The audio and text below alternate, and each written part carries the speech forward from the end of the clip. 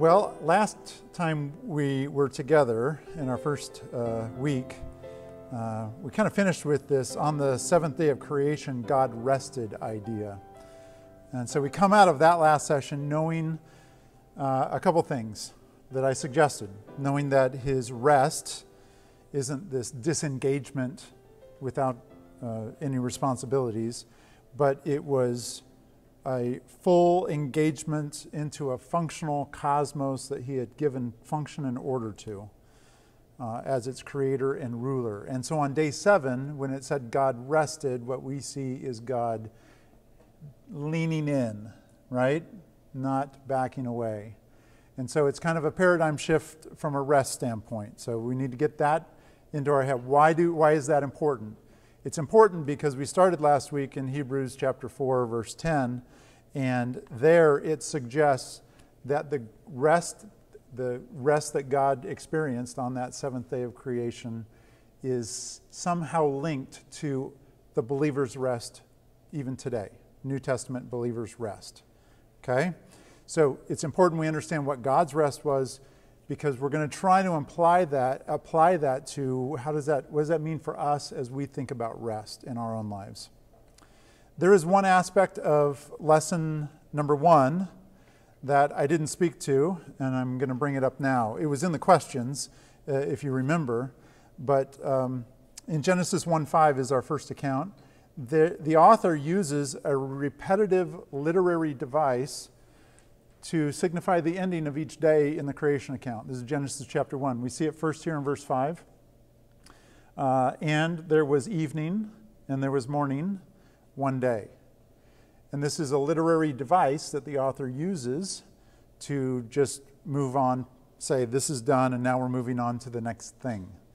Okay, we see it again in verse 8, verse 13, verse 19, again in verse 23, one for each of the first 6 days, in fact. And even the last day in verse 31, we see it, and there was evening and there was morning the 6th day. But I think you noticed out of that first lesson that on the 7th day, he abandons that literary device. There's no evening and morning on the 7th day.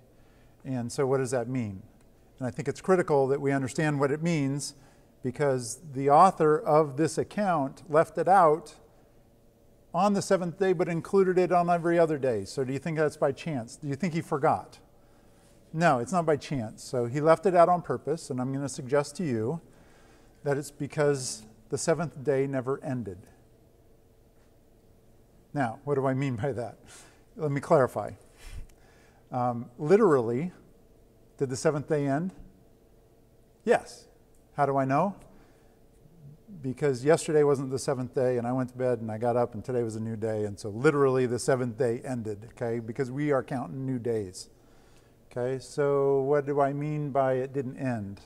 I'm going to suggest to you, in the same way that that's a literary device that I use for days 1 through 6, he abandons that literary device to suggest that whatever it was that God entered into on day 7 didn't come to an end. In fact, it survived day 7. So the real question is, what did God do on day 8? And that tells you that there was a literal day 8. But the answer to that question is, he rested on day 8. And he rested again on day 9 and 10 and 11. And on to, how far? It hasn't ended. That's the point of the creation account, abandoning that literary device on day 7. It suggests that God entered into his rest, which is how have we defined it?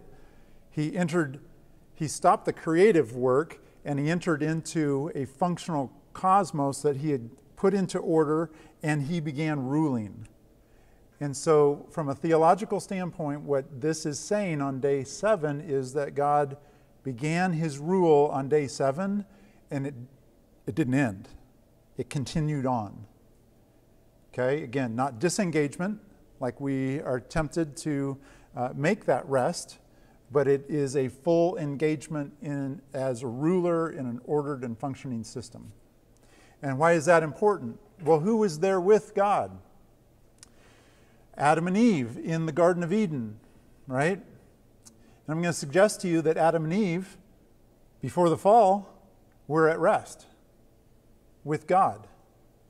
Not that they were the ruler, but they had been given a place to be, remember this from last week, and a thing to do in the creation. And they were in that place, Eden, and they were doing that thing. Exactly what God had said, subdue and rule, okay, as a co-regent. And so what disrupts that, though? Well, sin does, yeah. Sin disrupts the rest of who? Of God? No, God's still ruling, right?